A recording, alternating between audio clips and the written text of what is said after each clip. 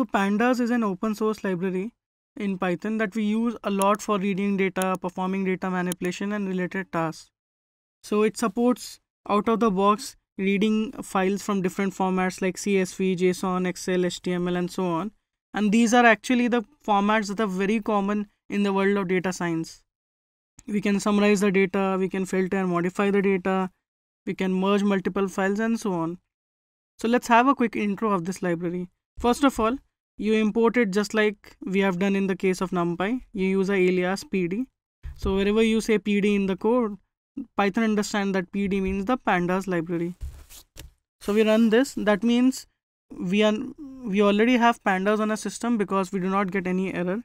In case you get any error and you want to install Pandas, you can simply use one of the two commands given here. So if you have Anaconda on a system with Python 3, just the way that we had told you to install it in the installation section of this course, then you can just do pip install pandas. But if you have Python 3 and Python 2 multiple versions of Python in your system locally without Anaconda, then you can do pip3 install pandas. Pip3 means Python 3 is pip. So I'll just use this command pip install pandas. So we will run this. Let's see what output we get. So as expected, it totally tells you that the requirement is already satisfied, which is basically you already have pandas in your system. Let's check the version of pandas. So for this course, we are using this version of pandas 0.25.1. So this is pandas. Now let's read a CSV file. So we already have a CSV in our directory. So this is how the CSV looks like. So these are the column names. They're separated by a comma. Then you have values separated by a comma, right? So let's read this CSV in Python. Remember that these were the column names, item identifier, item weight, so on. So using pd.read CSV function, you can just give the path of the CSV file and you will be able to access it. So now your CSV file has been stored in the variable data. First of all, let's see what are the first three rows of this data set. So .head function basically lets you see the initial rows of the data set. 3 means basically first 3 rows. You can convert it to say 20 and you will get the first 20 rows. So this is our data set. These are the columns, multiple columns, and these are the values, all the rows. The next step is you want to understand how many rows and columns are present in the data. So to do that, you can just use the dot shape property. So data.shape.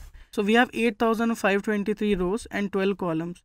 Now let's print the name of columns. So data.columns gives you the name of columns. So these are the columns we have: item identifier, item weight, item fact content, visibility, outlet location type, and so on. The next interesting thing is you can also find the data type of the columns of a data set. So as you can see, these are real values 9.3, 5.29. These are string values. So let's see what are the data types of our columns. So data.dtypes is the property that lets you view the data types of the columns. So object essentially means where there is a string. Float 64 is again float or real data type. So these columns, item weight and item visibility, are decimals, and item identifier is a string. So let's see, item identifier is a string, item weight and item visibility are decimals. Makes sense, right? Then you have outlet establishment here, which is int. So let's see what is this. So if you see the outlet establishment here, you will see there is no decimal because it's the year. So this was how you can access the data types of columns in pandas. The next thing is, what if you want to know what are the total number of missing values? So you can use data, then use the isNA function, and then use the sum function. This line basically says, first of all, count the total number of values that are missing in each column in data and sum them up so that you get a total number. Let's see.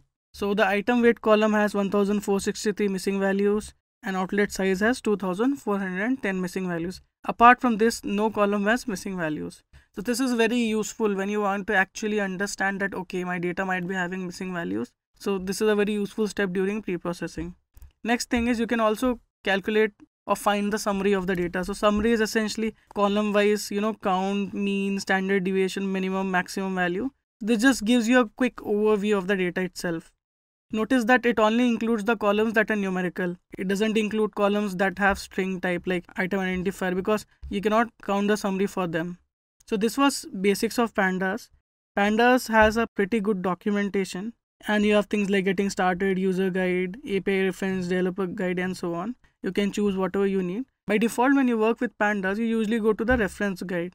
So these are the, for example, different file types that Pandas accepts, like SAS, HTML, Excel, so on. And you want to do some manipulation functions. A lot of things are available here, and you can select whichever function you need. For example, for plotting or for general utility functions, you can select that function, and you will come to know details about how to call that function, what values it returns, some examples.